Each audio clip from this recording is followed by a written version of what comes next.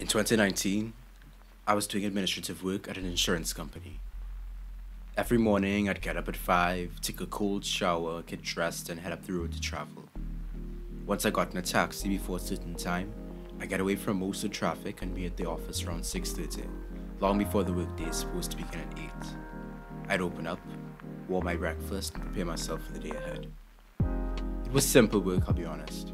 It's not like I was lifting boxes or working at a restaurant, although I do have some stories from that experience I might share someday. I was just sorting, scanning, uploading, filing, documenting, stamping, noting, registering, scanning, sorting, uploading, filing, fixing the print in cartridge, re-upping the paper, scanning, rescanning, sorting, uploading, filing, editing, lunchtime. I spent the latter part of my day working on my own projects. After all, I couldn't let them suck up all my time. I was organizing in the early days of what is now the movement I'm a part of. I was also, in addition to a full-time worker on a 3-month contract, a full-time student getting my bachelor's. And I know I had it easier than many. I found ways to spend my time meaningfully. I was able to snack on the job and listen to music and audiobooks. On my lunch breaks, I'd take walks or naps. Yet, I was so depressed for that whole working period. It felt like my soul was drained. I felt grey. My ex had broken up with me. My courses were demanding so much effort, especially my group projects. I was leading the climate group. I was commuting for hours every day. And when I got home, I always had to confront a messy room thanks to my siblings and a sink full of dishes to tackle. Plus, the skies were heavy on rain on some days and violently hot on other days, barraging me on either extreme. I was getting sick and not recovering for whole months, not to mention a few other more personal challenges I was dealing with. I was struggling. I wasn't quite at my mental limit, my stress threshold, but I was close. And thankfully, I was lucky. I was able to go back to studying full-time after the contract expired. I don't have any bills for now. I'm in my final year of college, and things aren't as bad as they were last year. My blood isn't running thin daily. But, geez, stress. There are more stories to tell, but I think we can all remember the stressful periods in our lives. 43% of adults suffer from stress, and 75 to 90% of doctors' visits are stress-related. And it's trash. It really is. You can feel it in your skin, in your muscles, in your bones. Like 3 rings telling a story, you might even be able to pinpoint where stress has harmed you. Stress is the consequence of many a calamity and the catalyst of many more, mentally, emotionally, physically, and socially. Stress is a tension caused by events, thoughts, or circumstances that lead to frustration, anger, and nervousness. Our bodies react to such strenuous demands and challenges in our being with stress. And there's so many things that can trigger stress. Work stress, like the commute, workload, hours, conditions, fear of termination, and of course, your submission to a 9-to-5 dictator. School stress, like classes, grades, workload, exams, teachers, students, and the fear of what's to come. Mental stress, like depression, anxiety, anger, fear, uncertainty, change, expectations, grief, guilt, chronic illness, trauma, loneliness, and low self-esteem. Life stress, like the loss of a loved one. Marriage, breakups, divorce, social drift, social obligations, natural disasters, the consumerist rat race, public speaking, pandemics, policing, discrimination and harassment, assault and other forms of violence. Stress is suffering in and of itself. As a result of it, we deal with headaches, sleep problems, muscle pain, digestive problems, sex problems, blood pressure issues, moodiness, restlessness, demotivation, irritability, substance abuse, and so much more. And I'm not sure if you noticed, but a lot of the sources of stress are just capitalism, like the result of our white supremacist, patriarchal, capitalist global society. I hope I haven't lost you. Let me explain. Capitalism and stress. Modern life is madness, ever greater levels of sadness. People can recognize on a visceral level that things could be different. We're alienated and anxious. It's been estimated that no more than 23% of everyone alive today is free of psychopathological symptoms. But we keep playing normal. We're mentally, and in many cases literally, impoverished. Our society is deeply unhealthy, and we all know it. Check the countries with the highest levels of inequality. The numbers of people with stress-related diseases are through the roof. The economic cycles, they boom and bust, they trigger hypervigilance in our bodies. We have to constantly scan our urban jungle for threats of job loss, automation, financial insecurity, and the decimation of entire economies, ecosystems, and sectors. It's almost as though we're held in captivity, psychologically dominated by unpredictable, widely varying abuse and hierarchical power structures that capitalism engenders. And as psychologist Judith Herman notes, the ultimate effect of psychological domination is to convince the victim that the perpetrator is omnipotent, that resistance is futile, and that her life depends upon winning his indulgence through absolute compliance. Capitalism exploits the body's natural survival response by creating the conditions of psychological domination, but it alleviates stress by producing an economy organized around the production and circulation of addictive substances and practices. Think about it.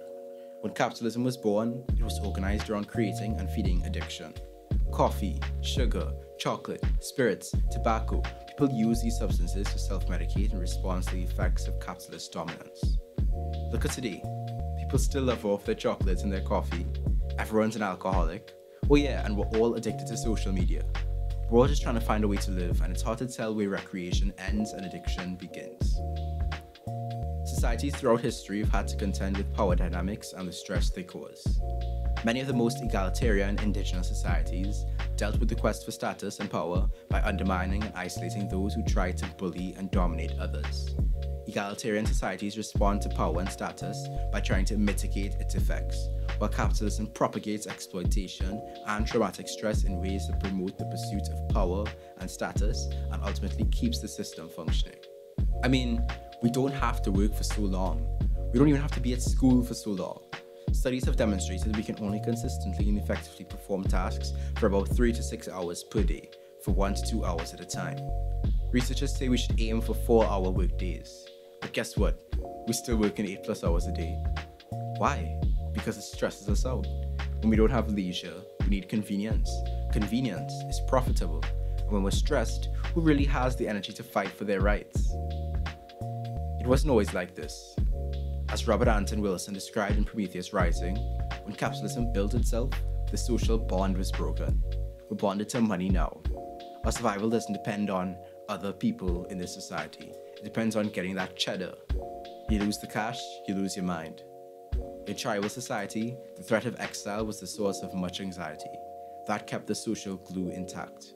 Now, the terror lies in not having that paper.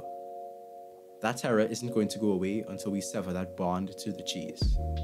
In Taoism, there's a concept called the Tao. It's the natural course of the universe and everything it encapsulates.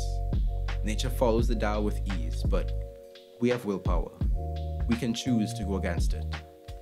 We don't follow our natural course now because our society of control and shame, oppressed by government and capital, keeps us swimming against the river's current. What a stressful existence.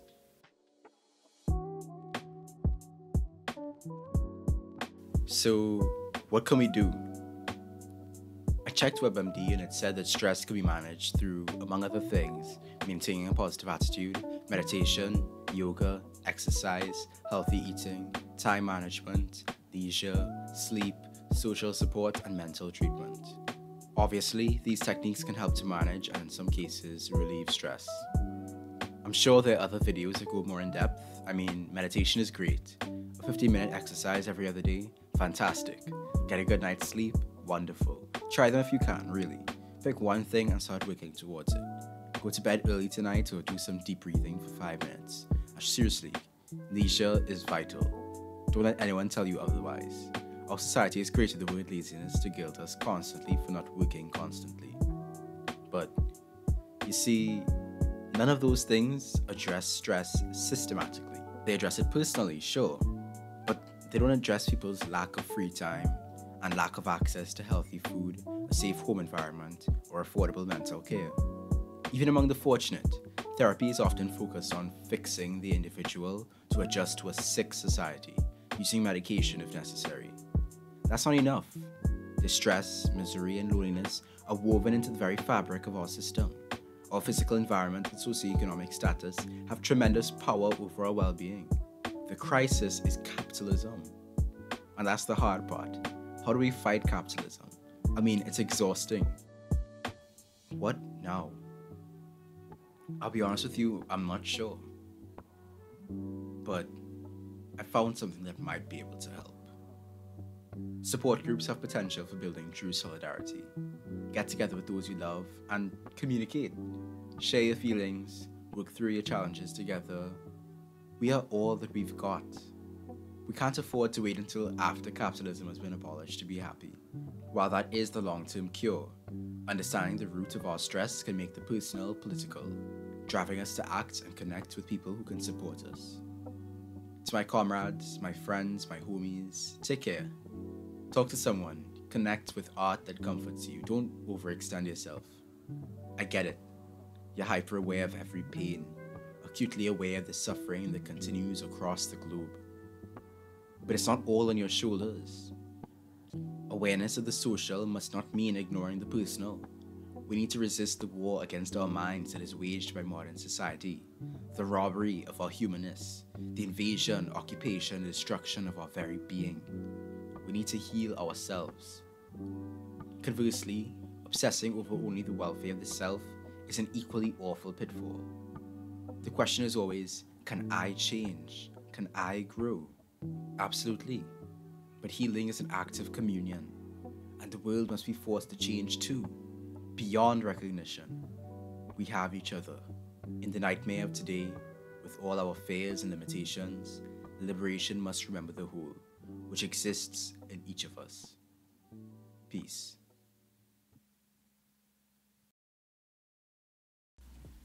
Hey, thanks for watching. Please be sure to like, share, subscribe, and comment. It really helps as a new YouTuber.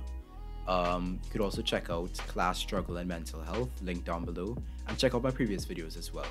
You could follow me on Twitter @_SaintDrew, and you could also buy me a coffee if you'd like. And I'm also posting blog posts every Tuesday at noon on medium.com/@saint.drew, so check that out. Later.